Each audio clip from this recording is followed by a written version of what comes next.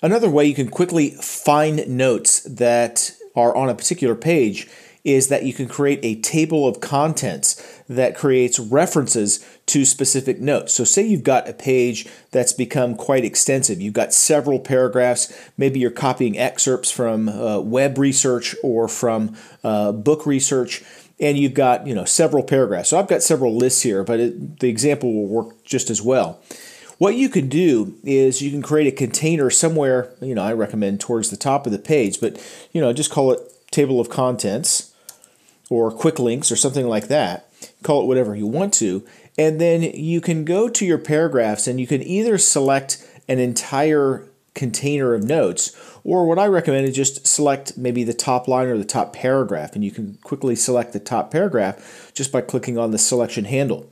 So with that selected, give this a right click and copy a link to a paragraph.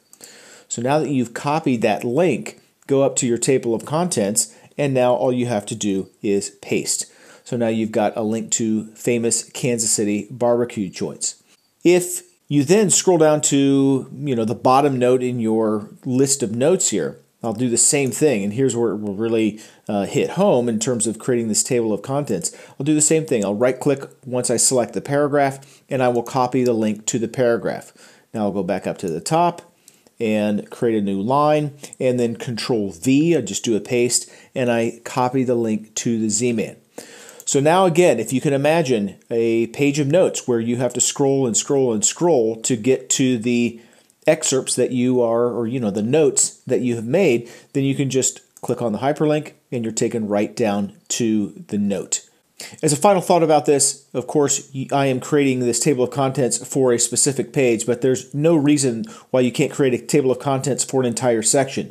So if you want your first page in a section, you can use this technique to create links to other notes on other pages or other subpages, and that's what I'm doing here. Again, it just is a right-click, copy link to the paragraph, go back up to your table of contents, and paste into your table of contents, like so, and then you're taken to different pages within a section. As you can see, it just takes a few moments, and it's a great way to create a reference within a section or a page.